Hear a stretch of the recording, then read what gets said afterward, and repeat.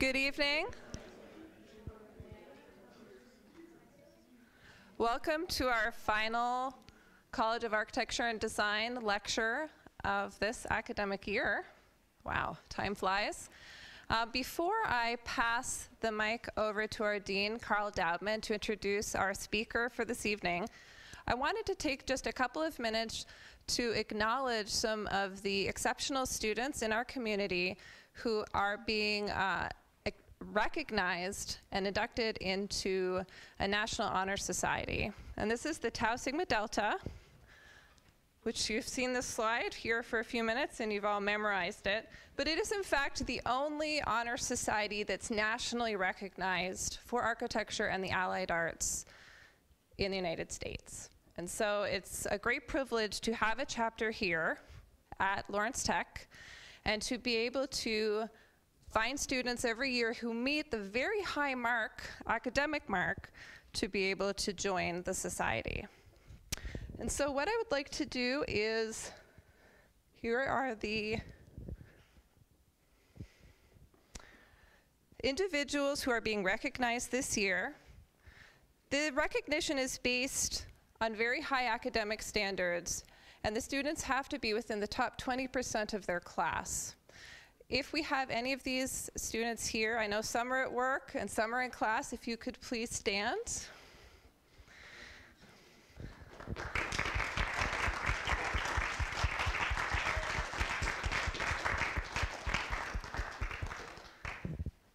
I'm absolutely delighted to welcome them into the society and look forward to watching their achievements as they go forward in their education and professional careers. So congratulations. And now, Carl, if you would like to take the mic. Thank you.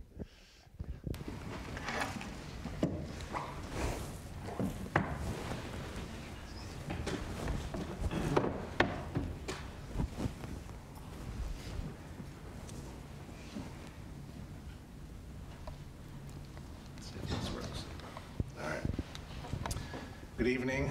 Thank you, Deirdre. My name is Carl Daubman, and I'm the Dean of the College of Architecture and Design. It's my pleasure to welcome you to our final lecture, I know you just said this too, of the spring 2018 semester. Tonight we welcome Lois Weinthal from Ryerson University. It's been a busy semester in which we've had a very full lecture program with lectures from designers, game artists, architects, researchers, and landscape architects, to name a few. The range of speakers maps to the broad range of degrees within the College of Architecture and Design. In the college, we go through various scales. We operate at the scale of games, products, identity, cars, interiors, buildings, and cities. The range is exciting because there's so many new and exciting activities emerging in the disciplinary gaps. It's important for me to mention this range because our speaker tonight operates in these spaces between disciplines. She's able to capture disciplinary knowledge from one group and apply it to another. Lois Weinthal holds a Bachelor of Architecture from RISD and a Master of Architecture from Cranbrook. Lois is a professor in interior design and the chair of the School of Interior Design at Ryerson University. Previously, she was the director of the interior design program at Parsons, the New School for Design, and graduate advisor for the Masters of Interior Design program in the School of Architecture at the University of Texas at Austin. Lois's book, this book, which you guys should have, I can get a cut, right? So Lois edited the book Toward a New Interior, an anthology of interior design theory. The first sentence of the book states, interior design literature is in need of theoretical framing. That's an ambitious declaration. This is a very important book, and it delivers on that ambition. The book maps out 8 different territories, some of which include body and perception, clothing and identity, and bridging interior and exterior. Lois's specific contribution to the book in her essay entitled Corners and Darts, she explores techniques from fashion design to reinvent the way that we think about the elemental aspect or the very simple aspect of turning a corner with architectural materials. She also explores the disciplines that operate at full scale, like fashion and furniture, in comparison to those that work at other scales, like interiors and architecture. Her essay elegantly maps out the investigation of one disciplinary technique and its deployment in another. Her work of bridging a theoretical framework to interiors continues with her work as co-editor of Aftertaste, Expanded Practice in Interior Design, which began as a series of symposia to address the interdisciplinary nature of interiors and the tangent disciplines that affect and inform it. I got to know Lois through a recent symposium that she hosted at Ryerson called Object, Body, Enclosure, which will have yet another output from that, which looks at the transformative effects of fabrication on interiors. We're so lucky to have Lois with us today, especially because she's on sabbatical. So help me welcome Lois to LTU.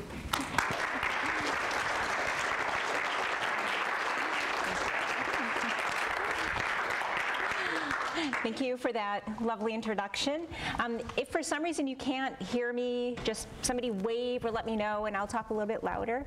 But it's really a pleasure to be back here. I've been here a few times now, and every time I see things changing here, like something's constantly changing. So it's really wonderful and hopefully I'll see it in a few more years again. So I'm just going to flip through a few slides that I know are really important for those of you doing anything AIA related. Some objectives that I will cover. There will not be a quiz afterwards. Maybe for the faculty there will be. It's probably the right way to do it.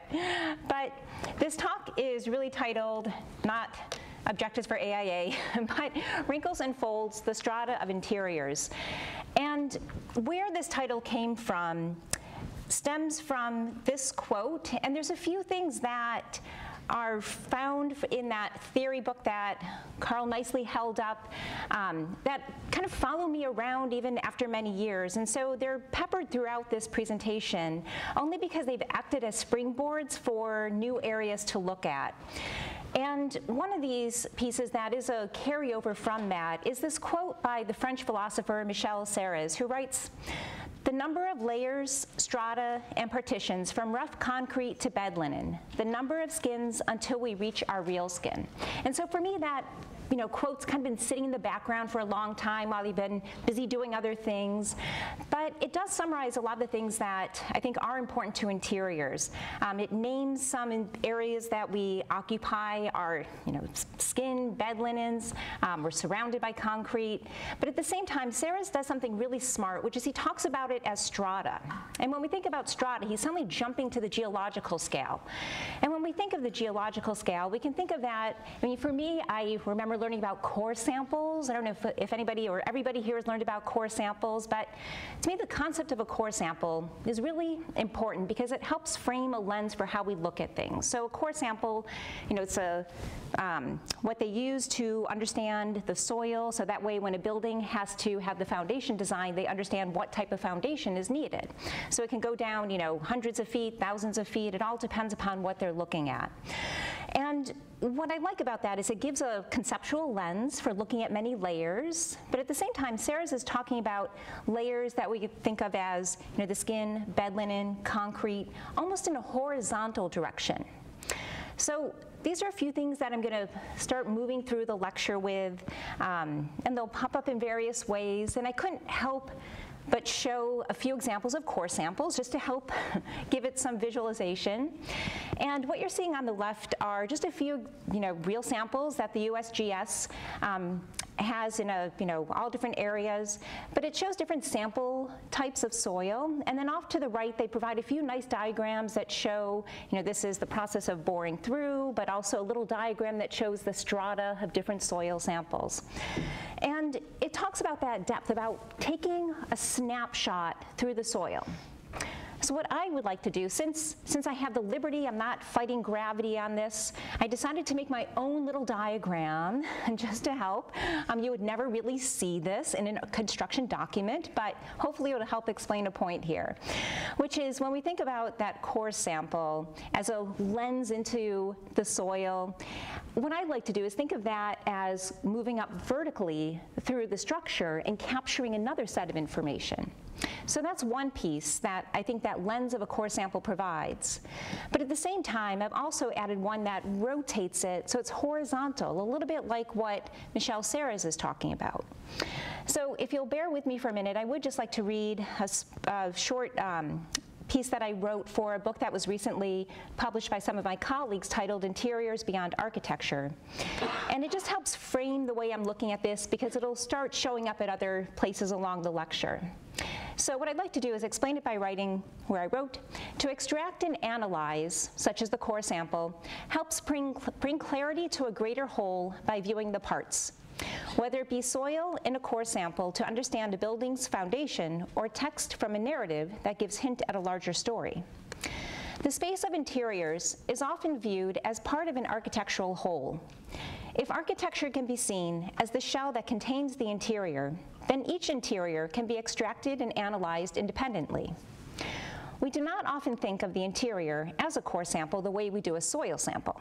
But if we could extract a hypothetical core sample that extends up from the soil and through the height of a building, the sample would reveal a set of relationships that include tectonics, some thick, like a concrete foundation, and some thin, like veneer finishes, along with voids both small, such as the space between joists, and large, like the full height of a room. This is only a sample of building forms that would be revealed and placed in equal standing to one another through this objective lens. The remainder of what exists outside of that lens would reveal a fuller picture of the interior, such as program, occupancy, materials, and the temporal nature of the ever-changing interiorscape. The peripheral view from the core sample is where the analysis of the physical composition ends and the theoretical complexity of the interior reveals change faster than settling soil. So with that, I'd like to carry some of those ideas maybe into a simpler diagram. And this diagram comes from the theory book, and usually it has other pieces of information supporting it, but I wanted to look at this lens that I provided through the writing of Serres and trying to bring over some of the terminologies he's using into this diagram. And so the diagram is originally set up to think about the center part as the core, is where the person is located. So it has a very humanist perspective.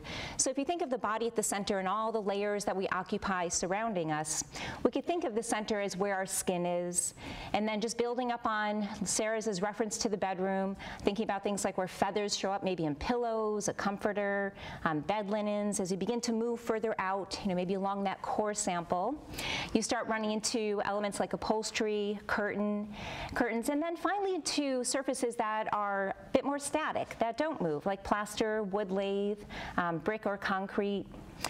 And then at the top of that diagram, I've included a few words, almost like attributes, and they don't neatly fall in a very kind of stacked order. And that's because they transcend all of those areas. So we could think about time as spanning from concrete to the body, or craft or the gaze. So with that diagram, there's even another subtext to it. The top one, as I just mentioned, are attributes that transcend boundaries. But at the bottom layer, as we work through those nameable, tangible pieces, the ones that are closest to the body are the ones that are typically more flexible, whereas the ones that start moving out towards brick and concrete are more static. And that's where I think it becomes interesting to think about the space of interiors, where things are more flexible at the scale that we work at in interiors. It's always about these soft materials, sometimes hard materials, but the softer ones are a little bit harder to grasp because something's always moving. And that's where it becomes complicated when one wants to start measuring them, putting them into some form of construction document that captures them. A construction document is meant to be things that show construction that transcends over a greater period of time. It doesn't show the movement of a curtain or the changing of a bed. But those are things that I think could be slipped into construction documents. And so that's where this idea about how do we start documenting things that are more flexible in a way that can find their way into construction documents. To me, I always see them as the test of how we occupy things or how we are going to build things so they can be occupied. And I also like to test that ground and say where there's slippages, where can things, change in that area. So this diagram acts as a springboard for a series of the next set of slides that speak about that periphery outside of the core that shows movement that we don't always capture in construction documents or in a core sample. And they include things like the body, movement, stasis, and representation, which is a key part to that. So then the start of this next area, when we think about capturing anything in motion, usually we're doing that every day without realizing it. A lot of the time it's through making a video on our phone. We do this so easily, but at the same time there are many variables involved, but they become less evident to the eye because of the ease at which technology has shrunk them. And so in this section, where I focus on the body in motion, how it's been captured, it's trying to bring some of those variables to the foreground. So it's about the movement, and once again, those peripheral elements outside of the core sample, and trying to find a way to make them objective. In this way, it's my way of trying to get them into the construction document. It is a lifelong process. We'll see how a building like that turns out. But a starting point for speaking about the body in motion can be found with these two images, and specifically with Marcel Duchamp's Nude Descending a Staircase, where the body is rendered as basic geometric forms captured in the language of cubism. And it shows multiple views in order to capture the way we piece together our understanding of objects in space. But a year later, he would question painting and art and the fissure between science and aesthetics. And Duchamp's work grew out of questioning the role of the artist's hand, which is more the subjective, and the translation of these maneuvers. On the right, a year later, he would produce the 3 standard stoppages, which I just saw at MoMA, and I was standing around them. I think the guard thought I was gonna do something, but they were fine. They're all glassed in. You can't do anything. But what he did was he actually put the body in motion to produce these. And he took 3 threads, 1 meter in length, and dropped them from 1 meter high. And in this work, he's straddling the line between movement and stasis, but also chance and objectivity. And the chance part is what becomes really important to this. But each string belongs to the language of measure. They're each 1 meter long. And he adds in time, the length of time it takes to drop, but also gravity, which we can also work with. Everything's measurable, scientific. And they make it into the realm, he puts all these together, but they end up working with chance, because every time you drop one of those strings, it's going to end up in a different way, even though he's working with the same set of variables at the start. So in some ways, it's breaking fundamental rules about working with so many measurable pieces, but then working with something in the end that is about chance. So once he had a few of these done, he outlined them on a piece of canvas and then used that to then make these 3 wooden templates. So in some ways, what he's suggesting is that the meter can remake space. That in fact, it even reflects gravity in the process, which our typical ruler doesn't reflect any gravity. So to me, it's right and wrong at the same time, and there's a lot of slippages in that too, but it gives me hope that there's a way of rethinking some of the conventions, or at least drawing out where there's those slippages in our conventions. So Duchamp crosses the threshold back and forth between art and science, which in some ways is where the interior lies. It's between decoration and architecture. And this is one reason I point to this body of work, but also because of the inherent properties that come forward about the convergence of the unpredictability of the thread drop, as equivalent to the unpredictability of always knowing how people will use a space, flow through it, even though as we work in interiors, we're supposed to be programming spaces for predictability. So the next set of images are selected to build upon these ideas while moving them closer to the realm of the interior and the body. And this is done by taking some of the elements and bringing them forward that look at unpredictability, flow, the body, and measurement. So these are probably, or I hope, familiar to a lot of people. Before Duchamp began his 3 standard stoppages, the works of Edward Muybridge and Jules Etienne-Mouret began capturing the body starting in the late 1800s. And they did this by keeping the camera shutter open in order to capture movement. But equally important to this process was their need to integrate measurement as a means of grounding movement to objectivity. So Muybridge could have told his model to do this jump off the chair 50 times, and it could be very different each time, but in the general realm, it's going to make that same shape of a jump. So there's something specific but general happening at the same time. And later, Muybridge would also start integrating a grid in the background as a way of gauging where the figure is and being able to map it out, bringing some objectivity to it. Mouret, on the other hand, was doing similar things, but he used a series of white lines and dots as a way of constructing another form of documentation. So you could follow it and almost see a template being constructed.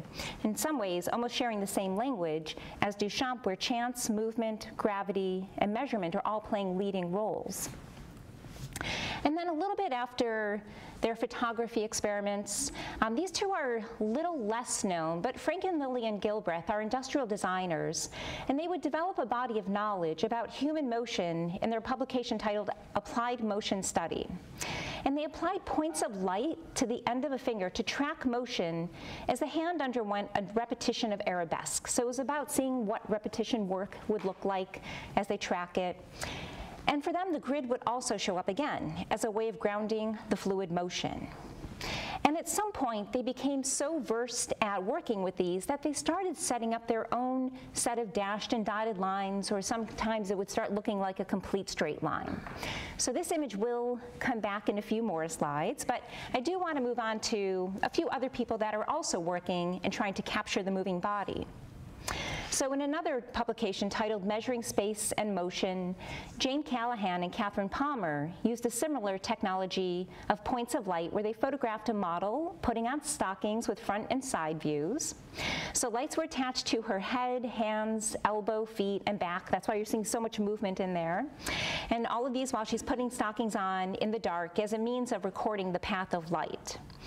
And at the same time, we can also see this as the precursor to motion capture technology. So I think they both were really on the track to something. They were just way ahead of their time doing this in the 40s.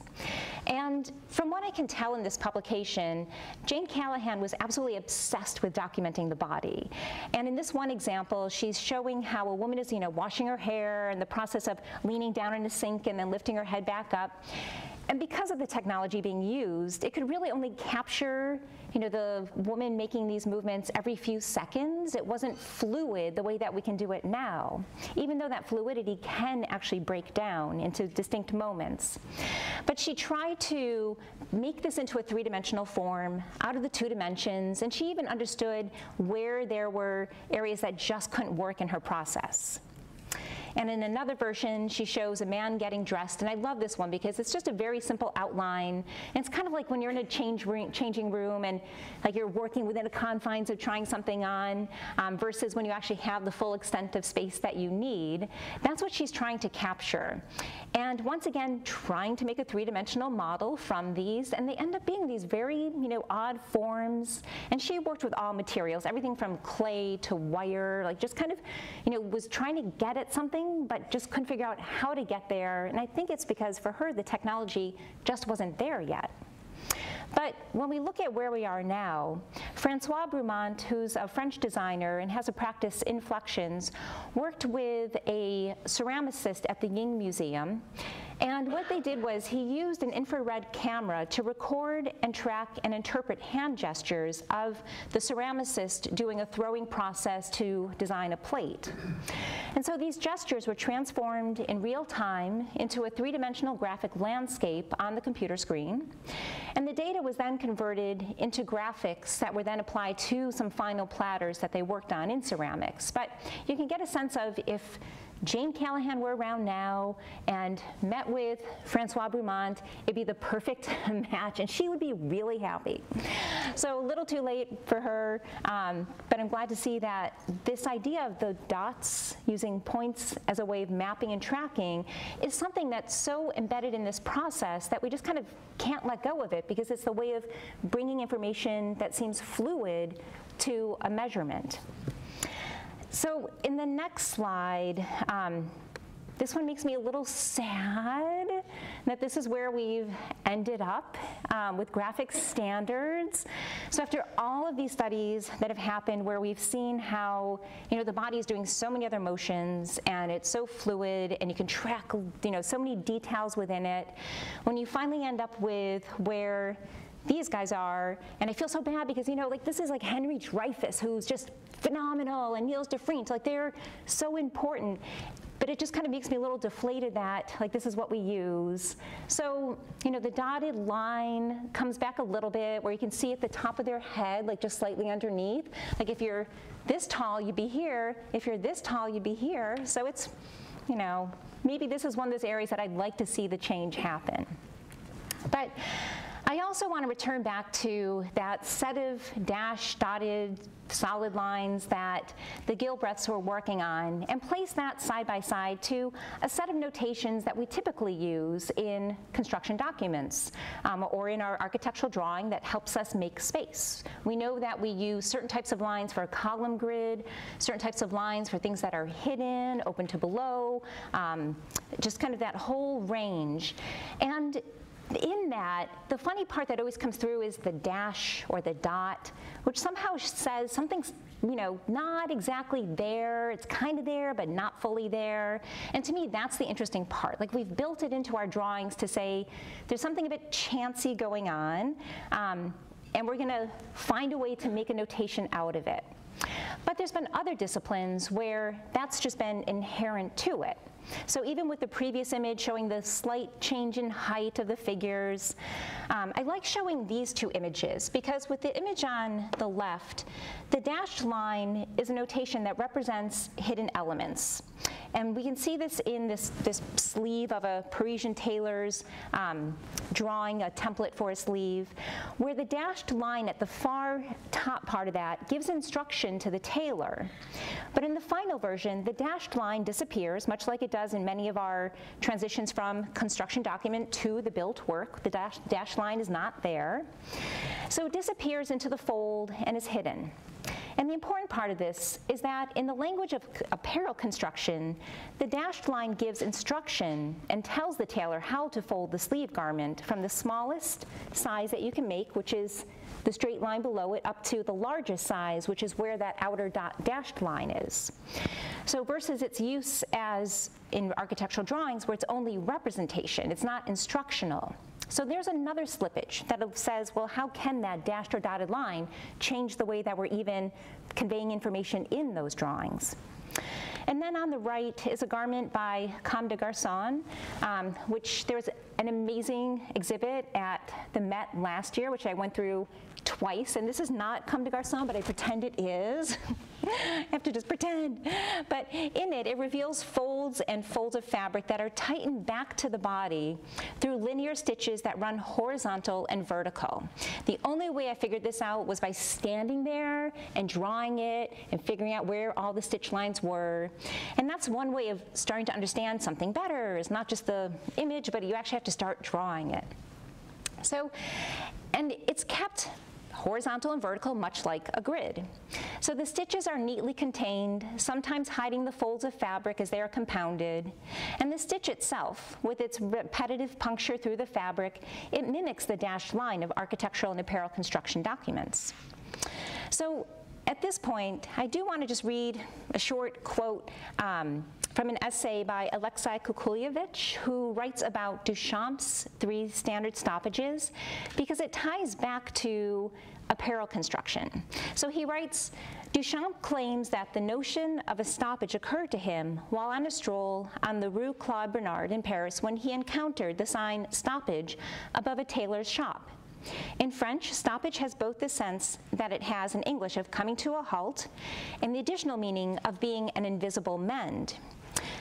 play of sense within the French word stoppage no doubt suggested to Duchamp that the meter itself, the standard of standards, seems to have been something tailored. And so continuing on with, these are my last two tailoring slides, but the static body is captured through templates, through drawings. In this case on the left, it shows up in this conforming device by William Pollock. And what he's seeking to do is smooth out the body along its contours.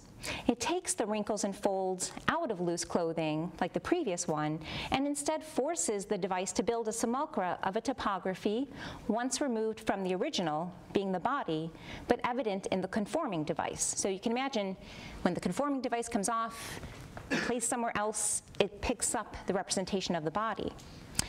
And on the right, and these are also, I should explain, two images that also follow me, like they just kind of find a way into a lot of the things that I see in interiors. And on the right, Monica Wyatt also seeks to smooth out the body, but needs to expand the contours when she makes this map through these interstitial pieces that help flatten it out. So it's really cheesecloth, just to let you know what that is. And as much as the grid is part of the map of the body, so are the interstitial forms, almost as if they're their own set of templates, much like the previous templates that we were looking at. So up until this point, I've been talking a lot about folds, and I do want to spend a little bit of time talking about wrinkles, not just face cream wrinkles, but even though there is a hand up there. But I think it's important to look at these surfaces and how they change. And these are two images from the collection of the Guggenheim Museum in New York City. And they are photographs from the late 1800s titled Shriveled Apple and Back of Hand. And they're both included in a book titled The Moon Considered as a Planet, a World, and a Satellite, from two engineers who wrote in the late 1800s, James Nasmith and his co-author, James Carpenter.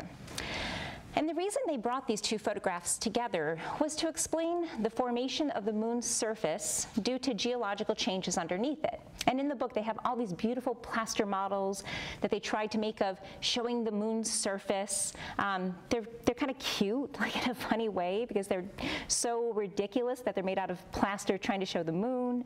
But these images are nice because they're actually real and explain what they're trying to get to. So they understood that with volcanic activity, you have lava, you have things happening underneath the ground, and we know this also just from Earth. Once all that comes out, what happens on the surface is that it shrinks a little, but it also wrinkles. And that's where you get this change that happens from what happened underneath, changing, being diminished, and it causes the outer surface to reflect it. So, that's kind of a big leap to think about the relationship of interior, exterior, but I think it does start to forge that relationship, even at the scale of building. So the intent for them was to convey how the changes below the surface affected the outer surface, causing wrinkles. And they sought to place this concept in layman's terms by situating it within a familiar scale to the body. So the authors describe the hand and apple in the context of wrinkle theory as a long-kept shriveled apple affords an apt illustration of this wrinkle theory. Another example may be observed in the human face and hand when age has caused the flesh to shrink and so leave the comparatively unshrinking skin relatively too large as a covering for it. So we do actually lose water in our body from the time we're born to when we die. We lose like a significant amount. I'm not going to tell you, it gets sad. But that explains a lot about wrinkles. So for them, they were interested in trying to explain this larger concept, but through things that were more immediate. And that's something that I do want to keep pulling through the rest of the presentation, is this change in scale, where there's a greater, larger concept, but we can see it play out in multiple scales. And one place that happens is with the folds of fabric, or maybe the wrinkles of fabric. I never know what the difference is between a fold and a wrinkle. I'll find out one time. But what happens is in these examples, maybe I'll start with the bottom right. It's an image, just a very simple diagram of a sine wave. And in some ways that captures kind of the most fundamental picture we can of something that can contract, expand, contract, expand. That's the role of a sine wave. It does it beautifully, perfectly. And then above that is a set of drawings that are just showing a curtain, a theater curtain in plan. You know, does the same thing. Expands, contracts, expands, contracts. We also see things like that happening with a few more of Muybridge's images, where the moving body is causing material to change over the course of the body's movement. And then lastly, the one on the left is an image of draped cloth on a sculptural Greek figure rendered out of stone. And so that's where it becomes static, but it's meant to imply that it actually looks like it could just fall away from the sculpture.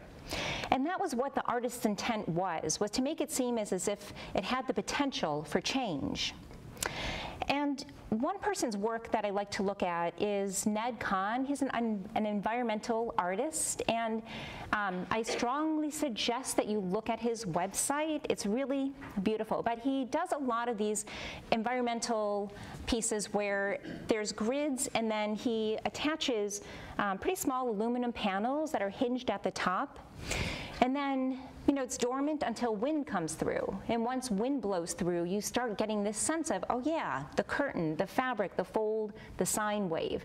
And these things become visible when normally we wouldn't see wind moving across these surfaces. So it's that role of, you know, going back to the beginning about materials that are flexible, how to build flexibility in to be able to show this movement that takes place that sometimes is not always just human, but it's also other forces that react upon them and change them. But for the other side of that, it's also looking at capturing what can be fluid, but then made static. And this is work by Mark West with a lab called CAST at the University of Manitoba. Mark is no longer at the University of Manitoba, but CAST is still there. So if anybody wants to come out to Winnipeg, they'll be glad to show you around. I've been there 3 times. I've been there more than Canadians have been there. And I'm not Canadian, so I'm kind of proud of that. I really am. So, but what he does is, I mean, Mark's brain to me is like one of the smartest specimens around, but he understands the forces on textiles and works with them to be able to capture them and cast them. And so that's what they do in this building. And you can see even in the middle image that he employs the role of the dashed line as a way of showing the forces of how the surface, you know, the fluid surface is then going to be turned static and then released from the fabric. And so this is part of his design process in this. So with all of that, hopefully that helps bridge into this next section where I'd like to show you some student work. And then following that will be 3 projects that are at a much bigger scale that are connecting Ryerson to Toronto. And since, you know, I bring all these things to my students, I feel like it's a lot of talking about theory and concepts, but it means nothing if we can't actually make something from it. So I'd like to give them assignments where it's making from those ideas. And so I give them assignments where we're casting, folding, pleating, working with all of these layers. Sometimes it stays at the realm of the body, but I do ask them to think about how it would begin to transition into the built scale of the interior. So one place I like to start is with this project. It's a shirt alteration project that I give my students, and usually it's a warm-up exercise. And it has a lot of rules, and it's very methodical, because I wanted them to understand how to draw out a set of rules for a project, because when I hear students talk about their projects, they come up with a rationale of, well, I did this because I liked it. I'm like, no, that's not enough for me. So I make them figure out a logic as a way of coming to a conclusion where hopefully in the end, they'll still say they like it. But it lets them find a way of getting there where they may have not known that was how they were going to get there. So in this example, Natanya had to alter her shirt. And I asked them to alter the shirt where they have to use or develop some system that goes from the large shirt to something that's fitted to the body. And they can use anything that comes from understanding their bone structure, kind of anything that's about the body that's measurable. You know, they can take measurements, or working from the shirt itself and understanding the seam lines, how things are constructed. So Natanya kind of broke the rules, but that was okay. It was fine, because it ended up still fulfilling what it should be doing. But she cast her body in plaster as a means of making the oversized shirt underneath fit her body. So she did make it fit. And on the inside of the shirt, the part you're not really seeing, but maybe you could see a little bit through her drawing, are the folded layers that happen on the inside. Like essentially just got scrunched underneath what ended up being the smooth surface on the outside. So in some ways, she was once again smoothing out the wrinkles, but capturing them on the inside. So a little bit like where Nasmith was trying to go with seeing how things change from the inside to outside, it can also happen at the scale of the body in a different way. What I also like about this project is that it goes directly from working with a soft, flexible material to something that is what we understand to be static, such as plaster. And then another student, so I backed the project up a little bit, tried something different this year in my seminar. We did this in a theory seminar. And I had students cast part of their body to begin with and use that cast in a set of drawings to then figure out how they would alter the shirt. So this student, through drawing the cast in relationship to the shirt, started coming up with a series of folds, which then led to this shirt being folded up. And one of the rules was it still had to fit when they put it on, so she got it over her head, and that was pretty much it. That's not her body. She borrowed a different body for the casting. And then in another one, the student cast the sternum chest area and started understanding the undulations that happen by the collarbone. And this one just shows the direct relationship from the plaster cast of the body and integrating that undulation into a small scale plaster model that was meant to carry over those same attributes. So the idea also was for it not to just look like that, but it's about the attributes, those underlying forms or ways of working that are meant to inform how to make it. And that's always a really difficult thing to try to get across. But when I teach a design studio, I like to give students information like this, like to give them a roadmap of where we're going. And this would be almost the next step in that process. And we talk about just fundamental things that students have to work with. And I like to categorize two major pieces as performance, where those are precedents, and I don't mean precedent like, Villa Savoye, but a precedent is a curtain or clothing or upholstery. It's a form. It's like the object type of what Le Corbusier would look at.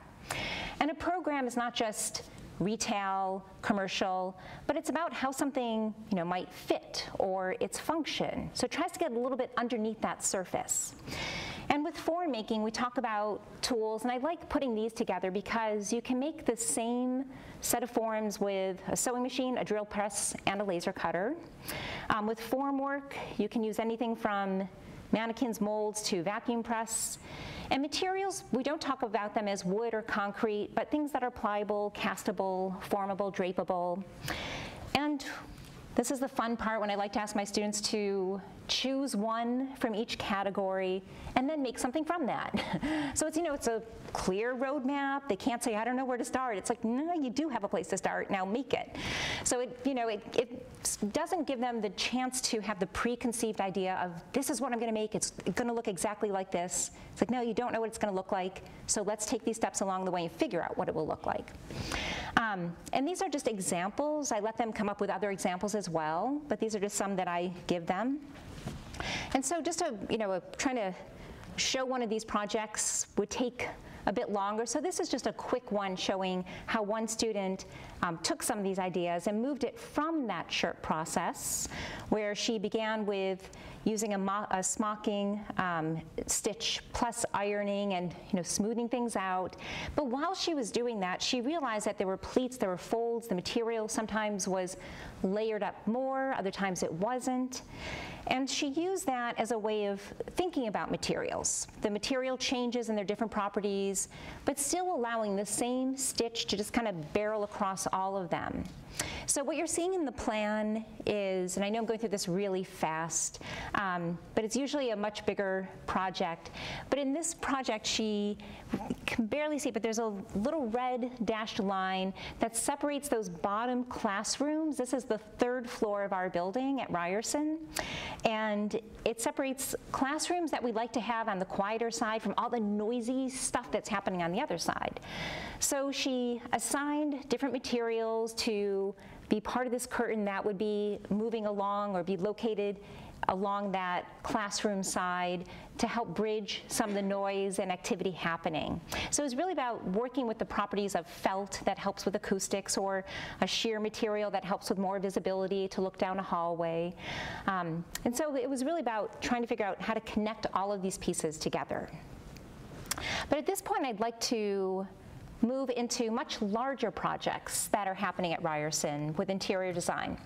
So these are 3 installations. The first one is the Bada Shoe Museum, and the last 2 are located in the same building. It's a historic landmark building in Toronto, and I'll go through and give you some of that background information.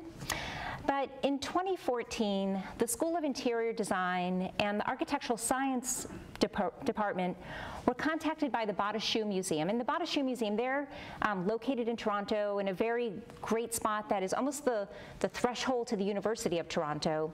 And they asked us to design their street front windows for their 20th anniversary. And the museum, it's a really important part of the city. It's one of the first kind of big museums that came along. I mean, there's always been the Royal Ontario Museum, which has the big addition now by Daniel Libeskind and other things with Frank Gehry. It's kind of changed a lot in the past 15 years, but this was one that I feel like really landed in the city and really changed things. So they have a set of windows that wrap a really busy corner, and they use that just as a way of showing who they are, what they do. And when you think of shoes, you might think like, oh, like there's a shoe museum, but they frame, like the curators frame them in such a smart way. So they have the shoes on display, but they talk about what was happening at that time. And they have shoes that span the Middle Ages, which is unbelievable, all the way up to the present, with shoes, they even have some by Elton John, so that's kind of cool. The great Canadian Terry Fox, they have one by him. And they also have the largest Inuit collection, which nobody else has. And they worked really carefully with First Nations to be able to get that collection. So there were 4 students from interior design, 4 from architectural science. There were 3 faculty guiding them, and we all got together, and the curator to the museum, walked us through the collections, but we kept coming back to this image as why looking at just the shoes are important. It's an image taken by Alfred Eisenstadt, who captured that famous kiss of a Marine. He grabbed the nurse after at the big parade celebrating the end of World War II. And it's about the gesture and the foot stance, that the shoes are actually the artifact of the moment. So this is part of the archives. They don't really let people in there unless you have an in, and I kept trying to find a way to go back because I could have just stayed there. I have a shoe problem, I will admit it. So it's a really just kind of a whole history within these archives. And so we started, just documenting, looking at different shoes, getting the history of them from the curator. At the same time, we were just doing collages, trying to figure out, okay, where do we begin with this? And I should also mention these last 3 projects also bring back the idea of the body moving through space and trying to capture it, but at the scale of installations. So this is just a quick, sketch that we were trying to do, showing feet moving across the windows. There's a few maps in there, which you can kind of see a little. We started looking at profiles of shoes and learning more about the era, the time, but also understanding just the general shape of them, thinking about how one would walk in them, because shoes really did change the way people walked.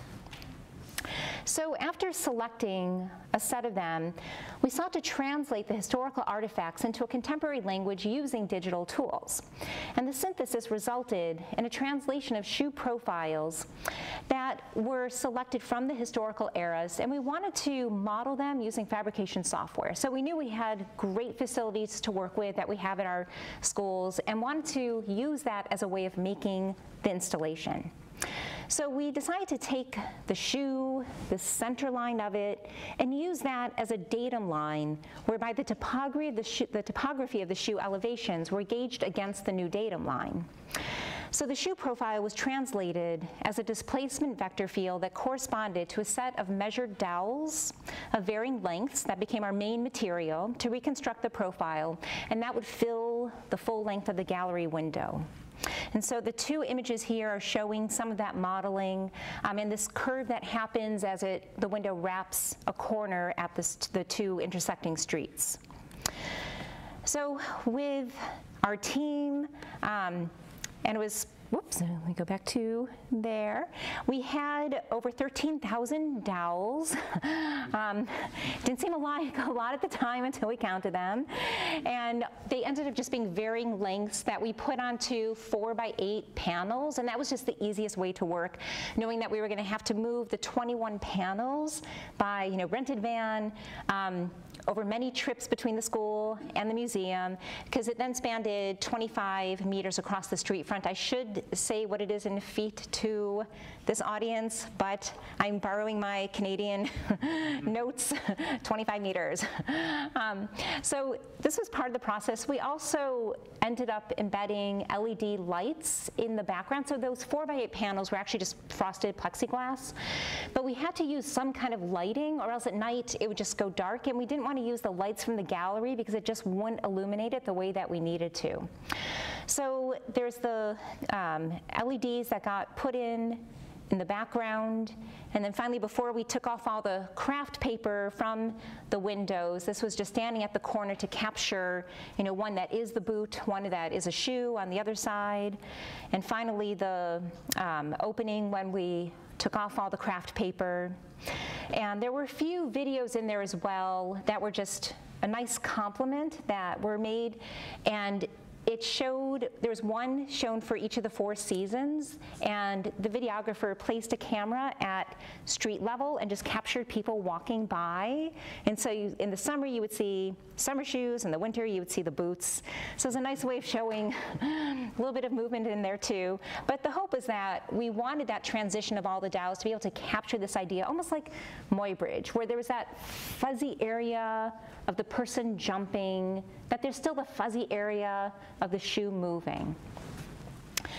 So in these next 2 projects, they took place during our design week in January. Every January, there's a big festival called the Toronto Design Offsite Festival, and it's where a lot of great institutions open up their doors. They have juried selections of artists, architects, designers installing projects, and the Gladstone Hotel is a real it's just a well-known hotel in the city, especially because the owner is a big supporter of the arts. And so she clears out rooms, which is unbelievable, and has the juried group of designers come in and put installations into all of the rooms. It's like phenomenal. I mean, I shouldn't say all of the rooms. There's still some people that live there, and she doesn't bother them, and they just, go in and out of their rooms. It's an interesting place. But a colleague and I, Andrew Furman, who I teach with, we decided to work with the theme that they had that year called transplantation. And we thought about that as how somebody moves across a landscape, moves from one place to another, physically moving up and down contours. At the same time, we also want to think about what else is something personal that moves across a landscape. And we started thinking about just the individual role of an envelope that goes out into the world, even though it represents somebody, but goes someplace else. So we started looking at a site called the Don Valley, and it's an area in Toronto that's just east of central Toronto, but it's a valley, and it's quite extreme. If you've been to Toronto, hopefully you know it. It's a really beautiful area. And at one point, they started building up bridges to connect the two, which really changed the way Toronto worked. So in this case, you're seeing an image from the Toronto archives showing one of the bridges being constructed. It's also part of a writing that was included in one of Michael Ondaatje's books, In the Skin of a Lion. He's also the author of The English Patient, which probably may sound more familiar to some people because the movie was so good.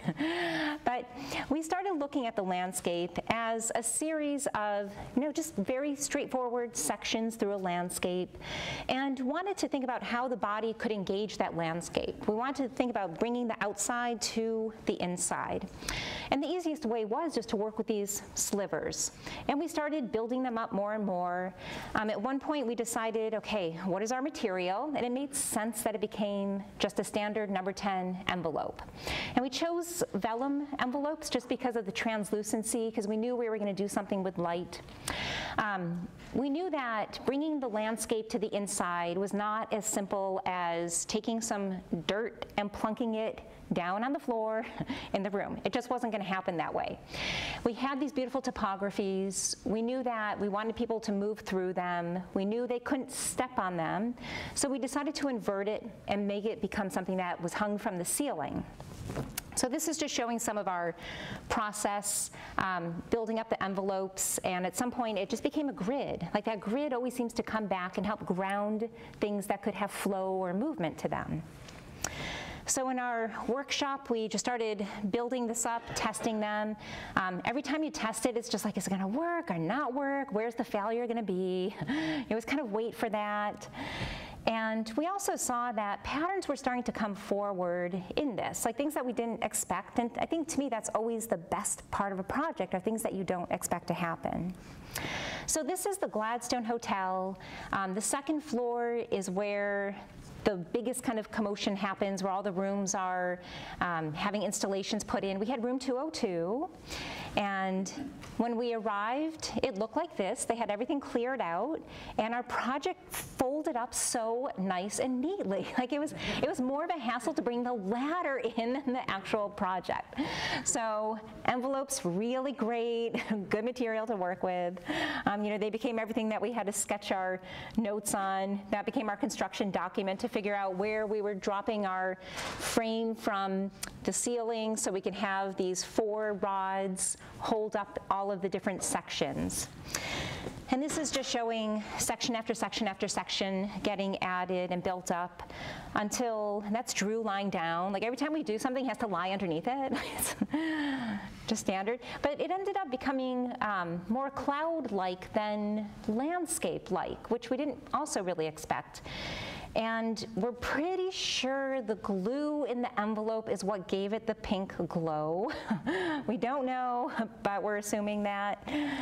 And at the same time, from different views, it started recalling the way that tailors use their patterns and hang them up. So if you've ever seen somebody who actually does work with apparel construction, those patterns they just hang them up. It's a really beautiful way of working with drawings. A few more views. It was, it was at the right height so people could walk through it. Just a few more views of that. And the moments where we left a little gap between each of the envelope is where it got a little bit more illuminated. And then the last project that I'll show you was with myself and 3 students who were just about to graduate. And they came to me and said, we really want to do this. We want you with us on this. And I was like, oh my God, more work? Okay, we're going to do this. And we put in a proposal. It got accepted. And this is a group that, these 3 students, they're very quiet. I think they just wanted to, cast small little details and do something very Rachel White-Reed-like and put a small little plaster, mold on a wall. They're very much like that, very kind of quiet, ghost-like, things. And instead, the curators gave us the hallway, which is where the party is, where the DJ is, where all the drinks are. We're like, oh my God, 3 people that, the 3 students, myself were all just, didn't expect, we just wanted a little room where we could do something. So we started looking at it and realizing that it was going to be filled with people, especially on opening night. So there were a few parameters we had to put into place. We knew that it, once again, had to be a ceiling piece that people could walk under, so that way things wouldn't be knocked around or people wouldn't trip over anything. At the same time, we wanted it to gauge people's movement. We wanted it to somehow register people below. So those are a few pieces that we were trying to work with. Oh, and that it was going to be a big party piece. That was the other piece we had to account for. So we populated the drawing with people. You probably can't see the two kissing off to the bottom right. We knew that might happen. And we started looking at things that are festive. So we looked at Mexican piñatas, which are these beautiful, almost star-shaped forms, and thought about just repeating the cone. And we added a bit of undulation to the ceiling because you're actually looking down a hallway, and we wanted to have some kind of flow to it so it didn't just feel flat in that space.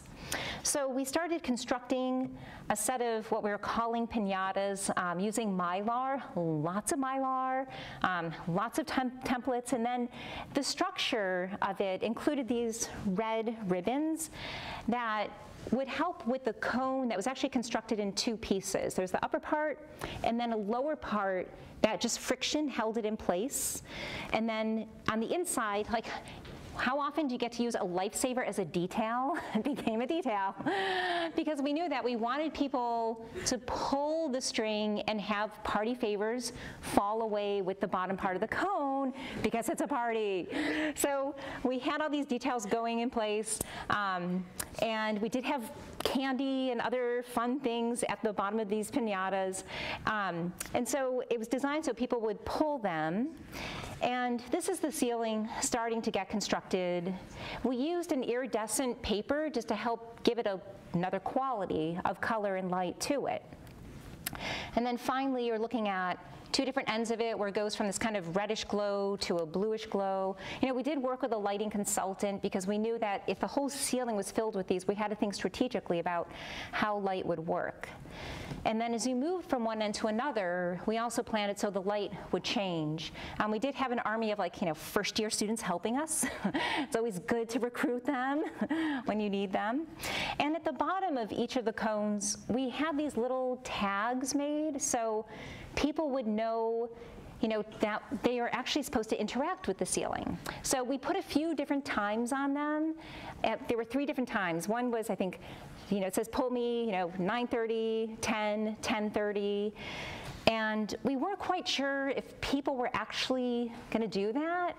So at 9:30, people were standing underneath it, and they're all kind of waiting, and then somebody does a countdown. Like all good Canadians, they just they do what they're told, and they're all polite. It's amazing. They're just so great. They're great. So that they pull it, and then at the second round, Ryla in the bottom left, the woman who looks like she's about to crack up laughing, finally got the microphone from the DJ because he was like, "You've got to do the countdown." So we did the countdown and did the second pull, and then by the end of it, that's when all 3 pulls were done.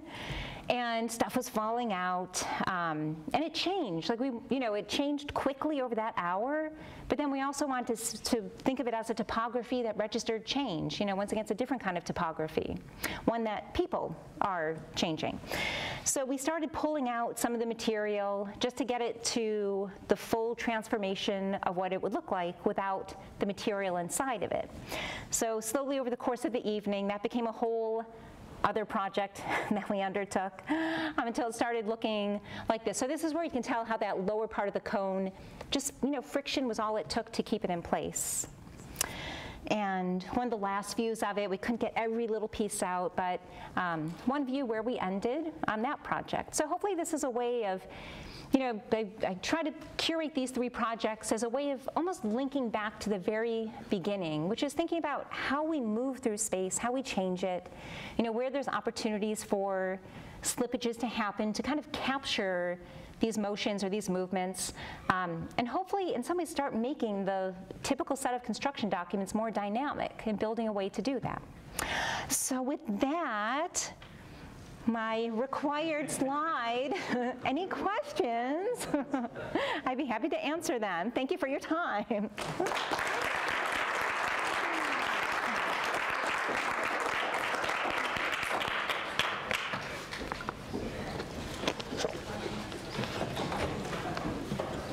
I saw one question.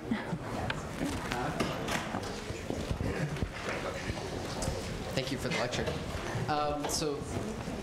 I'm in integrated design 2 here, and we're constantly being asked about our programs, about what we're doing on the inside of our buildings. So I was wondering, there's been talk about overlapping program, and I was wondering strategies that you've encountered or would like to share that, you know, how do you deal with overlapping program? Yeah, I mean, that's the core of what I love doing.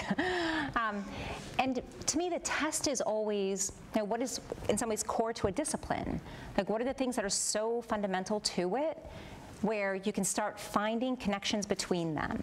And to me, that's where it provides those slippages for things to happen. So, you know, I do talk a lot about construction documents or the dotted line. To me, that's one of those areas that I feel like I haven't even had a chance to explore yet. But, you know, it's something that shows up at the scale of architecture, interiors, but also construction for clothing. And so where else can that dotted line, or how can it be used as a way of linking different projects? I mean, one of the hard parts is always shifting scales, like knowing when that shifting happens. So that student that had the plaster, you know, piece over the shirt, like, yeah, it fits on the body, but how do you bring that to the scale of a wall or the scale of furniture? And that's where, you know, I would say, well, you have some of your variables in place. Maybe now it's about changing out the material or changing out the thickness of a material, because gravity is now being played out in a whole different way. You know, for furniture, suddenly you have to think about the weight and force of somebody, whereas with clothing, you don't really have to. And so to me, it's always about trying to find out what those variables are that can change things.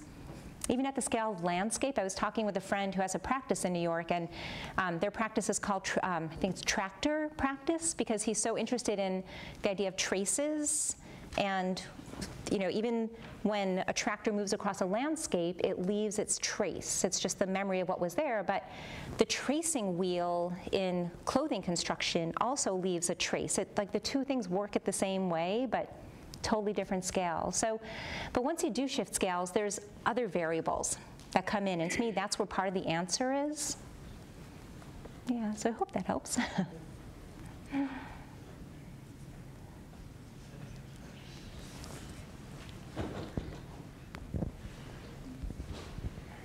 I'm also in integrated design too with Brad. So my question to you is, have you ever come across a material that's kind of put you in awe, and you wanted to use that material so badly that you let it determine the project for you? Have you ever come across that in your career? I'm trying to think if I have. I mean, to be honest, like, plaster to me is the one material that I absolutely love, because it's a powder, and then it's fluid, and then it becomes static. Like, it goes through all of these changes, and it can change fast.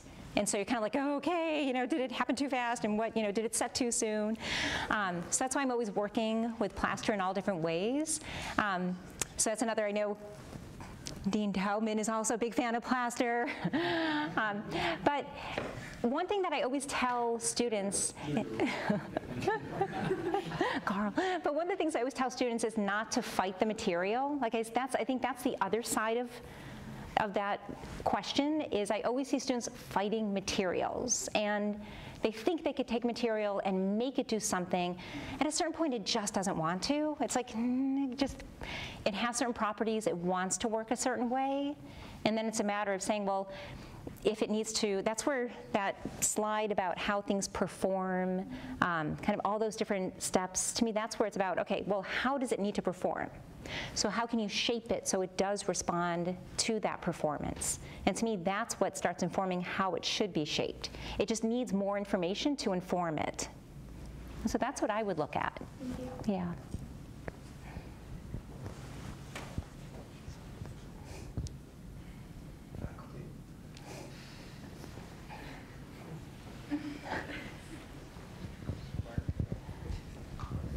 thank you for your lecture. I'm thinking back to the slides where you were talking about the various strata of conditions, and also thinking about how increasingly interior conditions are filled with digital platforms, digital surfaces, technological engagement, and increasingly those are seen as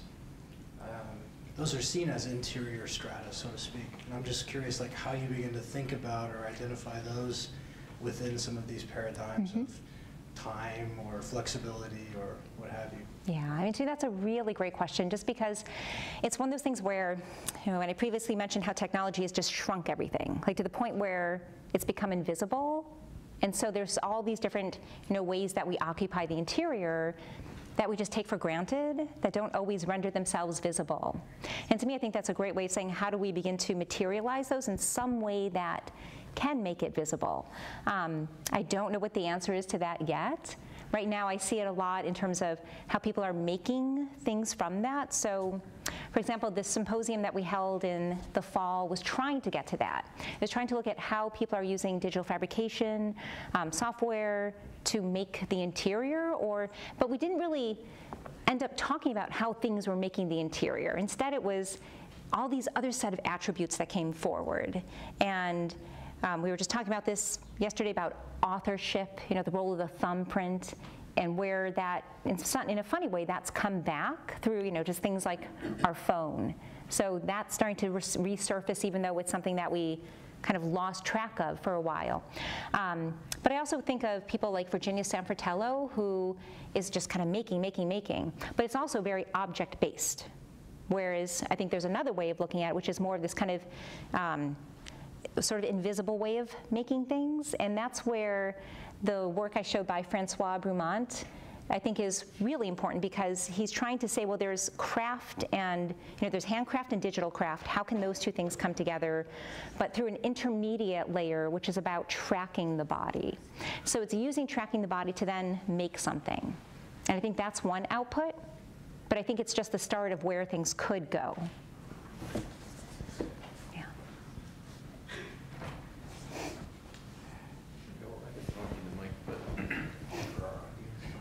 Oh, across the seats, okay. So I just wanted to ask, I thought one of the things that you said that was like fascinating to me is you spoke about the apple in the hand, right? And how the interior affects the exterior so much. And I'm curious, as an interior designer or creative at large, do you see that pushes up against the role of an architect? And you spoke about invisibility. So do you see, like, in the future, facades becoming hyper-transparent? Even some of the work that you showed for your students was absolutely transparent. It was just a glass barrier, right? Mm-hmm. So yep. How do you have that dialogue with the architect for a proposed building? Say, if you're like, well, no, it's all about the interior and what's going on in the interior, so open it up and let us see. Maybe you can just like talk a little bit more about that. Yeah, that's a really good question. I mean, one person who always comes to mind is Petra Blaze, the textile designer, because she talks about how she designs everything on the outside of architecture and everything on the inside, but she doesn't design architecture. So she does landscape, she does curtains, you know, soft materials, and I love that, because it's like I'm not dealing with the architecture, but everything inside and outside. And so I think that's a really interesting position that she uses. But it is true, like I always have, you know, this discussion I feel like comes up a lot about where do you draw the line between interior architecture, like interior design, interior architecture, there's all those different, you know, levels of it. And in some ways I think it's more of what does the project call for? Like that might be the thing that actually drives the project. I would love to see more things where the interior designer, you know, they engage the boundary, but it's through, I think, the tactics of the way an interiors person works, rather than trying to be an architect. Like, I wouldn't want it to be that way. It should be from their own set of knowledge that they have, because to me it is this whole other set of knowledge that they have that architects don't always have, because they're learning their own set of things over here. I mean, obviously there's crossover that happens, but I think it is through, you know, to me, like after teaching interiors for I don't know how many years at this point, there really is a very specific kind of lens that I think an interior student comes through, or that they see of the world, that is different from the way somebody coming through architecture looks at it. And I think that's an important piece to hold on to, because I think it does shape what does happen from the inside, kind of moving to the outside.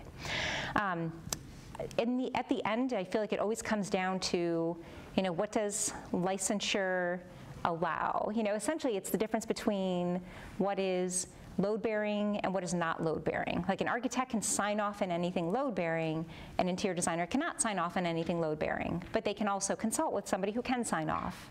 So I think it's, that part is, oh yeah, that's easy to take care of, but it's more of how the interiors person works that then shapes that boundary or that threshold between the two. I hope that helps answer it, or gets to some of it. It's a big discussion. It's a big one. We don't live on the outside of buildings. We live inside them. So it's just yeah. It's, I mean, like in the literature in people looking at it, indoor air quality, for both Canada and the US, it ends up being about 85% of our time is spent indoors. Like, it's phenomenal, like how much time we spend inside. And this is for people who do indoor air quality. They're trying to make the argument that they should have more funding for the interior air rather than outside, because of how much stuff is happening, like how much we are on the inside. Yeah, so it's not even just interior design discipline, but it's kind of other areas of people working in that space too. Yeah, that's a good question.